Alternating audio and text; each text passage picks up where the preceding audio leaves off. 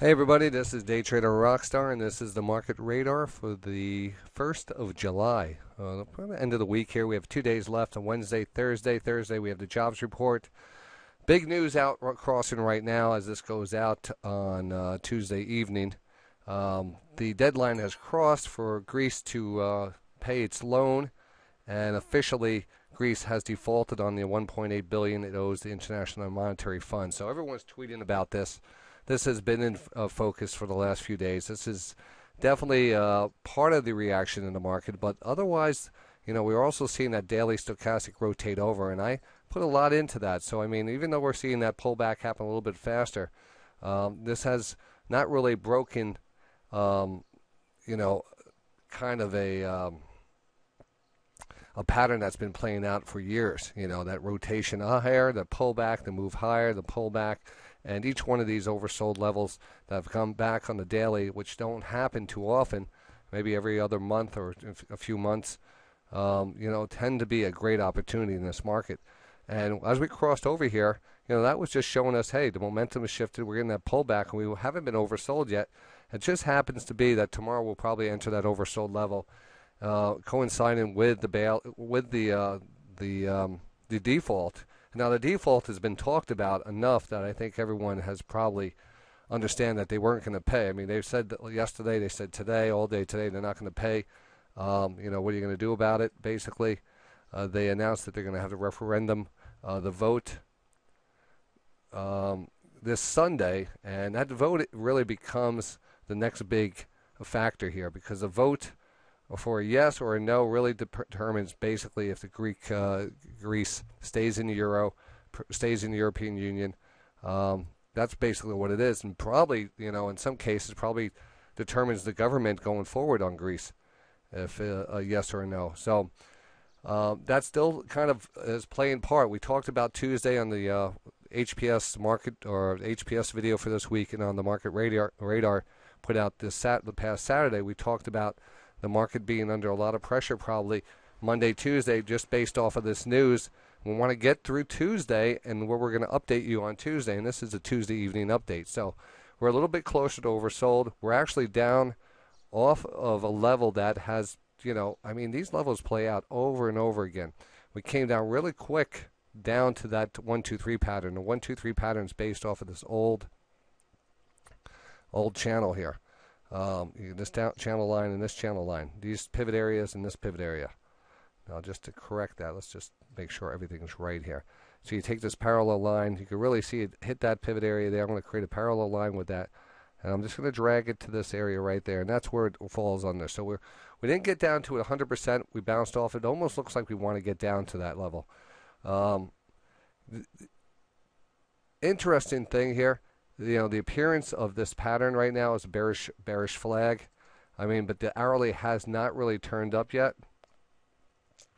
And there's a good notion that this actually continues to be embedded down here. We pull back and we actually tag this lower trend line.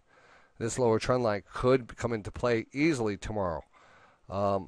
And with that being said, this will enter that oversold level. So we might have what we call a 60 daily setup, which we don't get too often. It's usually a very strong buy signal.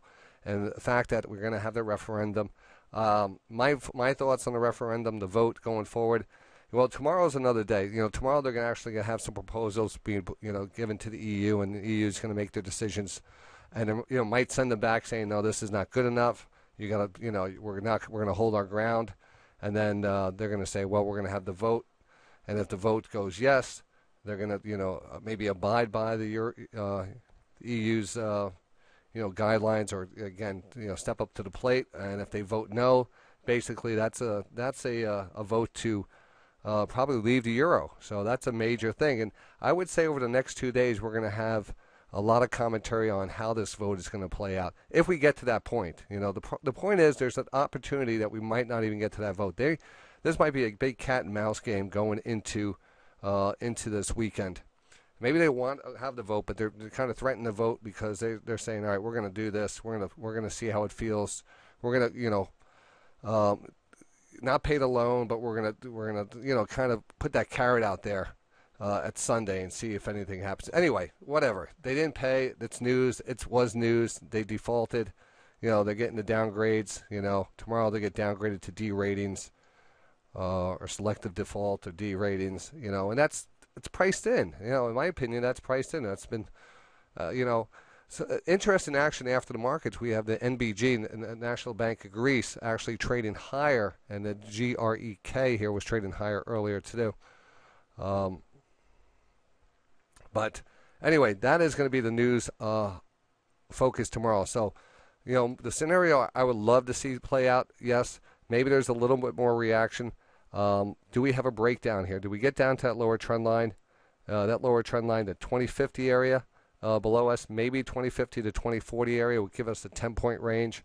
I could probably give you a look at that. That's probably down in that 20.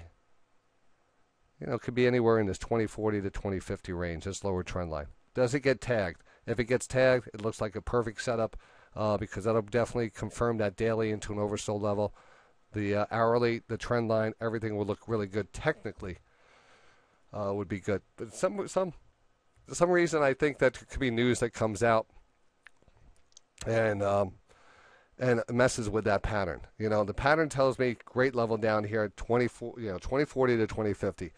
The behind the scenes bargaining that's going on, it's going to happen tomorrow morning. Don't forget the European markets open up early morning, 3 o'clock. And, from that point on, we are going to probably get a flow of news coming out of the European markets. And that actually could have some market-moving news. So when we wake up tomorrow, futures could be up higher, it could be down lower. If they get down lower, these are the levels I want to pay attention to. This very important level. Either way, I think that we're closer to a rally. If we did get down to that level, I think it would be a great opportunity to take some type of trade to the upside off of that trend line. If we don't, we get some positive news. Well, we're already close. By tomorrow, we might actually start off in an oversold level. I think we're 1 to 2 days away from a bounce. Needless of what the referendum comes out to be. I mean, a vote of no means they leave the euro. I think that would spook the market a little bit more.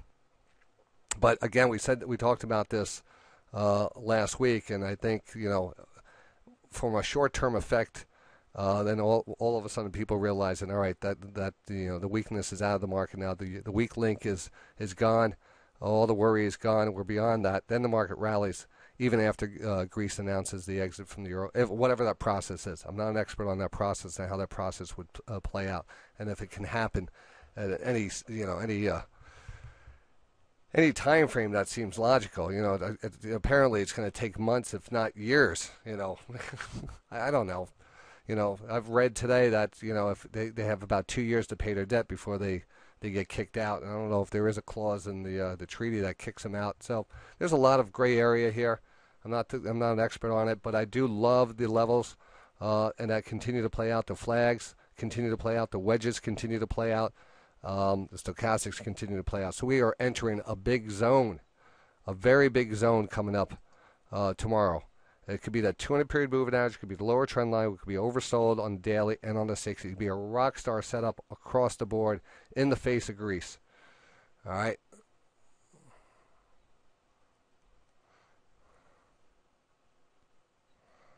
Let me put this on the market radar. Also, for those out there looking at the chart, you're seeing that the ES is not open here, and it's due to this leap second that has been added to the time machine, the atomic clock, whatever you want to call it, and they've delayed some of the futures open. I kind of compensate for that, I guess, safety features and stuff, and that's what we're waiting for. So I don't know the exact open. I think it was maybe maybe it's going to open up here at 6:45. I'm not exactly sure. If anybody has, I think bring it. I did see cross by before. I just didn't pay attention to it. So that's where we stand going into tomorrow. I was hoping for a better opportunity, but I honestly think that the news is at play here. I mean, there's a major vote coming up in Greece That's due on Sunday. If nothing comes of this tomorrow, going into also added to this. So let me make my market radar. I am calling for an update tomorrow. It could start off with a little further push down, but I am calling for a late day rally. So, I would say, just to kind of give us a little look at it, I would say a little rally, a little breakdown here, if we even get that. Pushing back down through this flag. Get as close as we can to that. If we get down to that and tag that thing and leave a nice little 60-minute candle, we're going to be on board with some calls on that. And then we're going to push up higher. All right, that's my scenario. I think, there's 2 days left. We have a jobs report also coming out. That could mess with the markets itself. There is a lot of news out here. But technically, I like to see that daily get a little bit more oversold, seeing that 5-minute. And also, tomorrow is Jeff Hirsch, our man at Stock Trader Almanac here, Stock Traded Almanac tweeted earlier today that, if I can find it now, here it is. I want to give you this. This is quite interesting here. I talked about this in a research video. I just did a little research before here. July 1st is the most bullish day of the year over the last 21 years. Now, you could go to this site. It's, Trader's Almanac, or Almanac Trader. Jeff Hirsch. Yeah, you'll find it. There's no problem. Almanac Trader. July 1st trading day is the fourth best performing trading day of the year. Fourth best performing first trading day of all 12 months, with a Dow Jones average gain in a cumulative, there's a better way of saying that, 852 points rounded down. Since 1998, over the past 21 years, the Dow Jones Industrial Average first trading day of July has produced gains 81% of the time, with an average gain of almost 0.5%.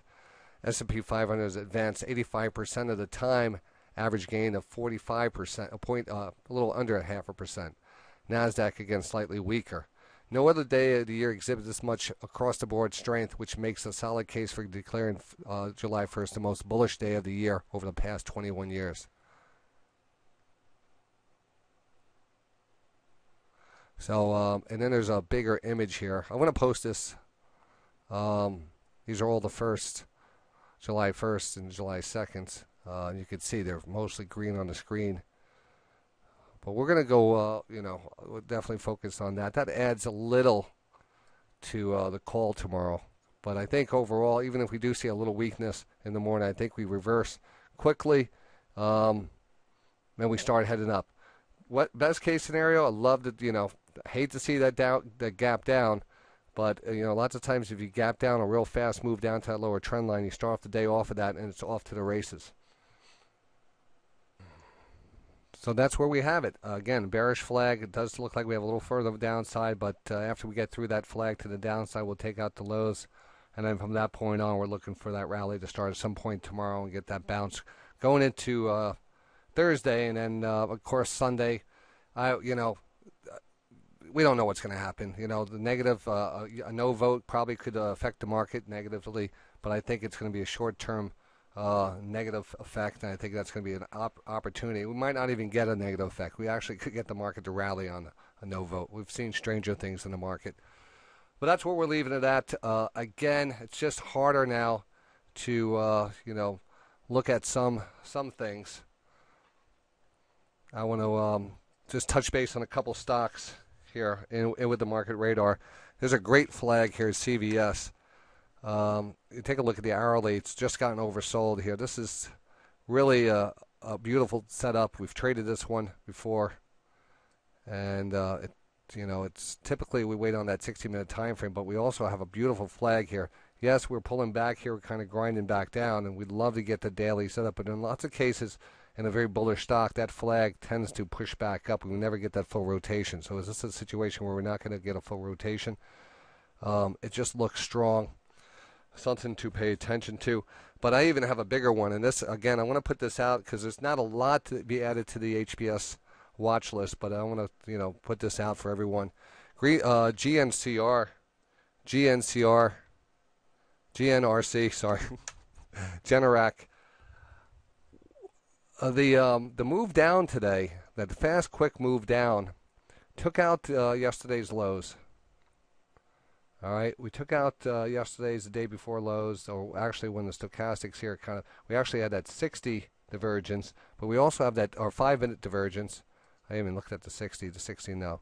But the daily here is really something because the market has kind of moved higher. We gapped lower, we took out the lows. We really didn't get corrected here. We didn't really cross over.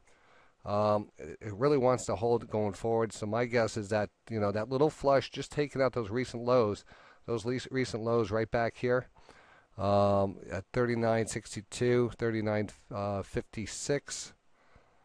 39.56 was the recent low. This is 39.26. So it definitely took out the lows. I like when that happens, but there is a little lower, let's see here, a little lower low underneath us, and underneath that there is. But as a divergence, this is very interesting to me. I think we could actually trade this soon. I discussed it a little bit more in detail on the research video, but basically, this is starting to wind up here. I like the divergence, so I'm going to put this on the focus list for tomorrow. Another one on the focus list for tomorrow will be Costco. And Costco's on a lower trend line. We're oversold. It's if we see a little weakness in this, it's usually a good opportunity to get into it. We're off that lower trend line. That's the big level there. And we're right off and holding that level right now. And that's where we sit right now. There's no reversal candle, but we are oversold on the daily, oversold on the hourly, and over 5 minutes chopping around. We'll see how this will be on the focus list for tomorrow too. And until we get through some of the volatility here, and if anything here is a shortened week, we also have news again, big news tomorrow. So there is a lot of news. One of the better weeks to probably just kind of let this thing play out a bit. But looking forward to tomorrow. Again, I'm giving you a 2-hour update potential tomorrow. 2-hour update combined with just based off the technicals.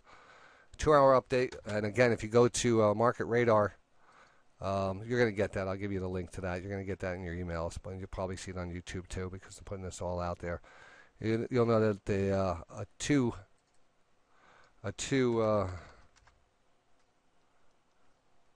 let me get this up over here. Actionable trade alerts.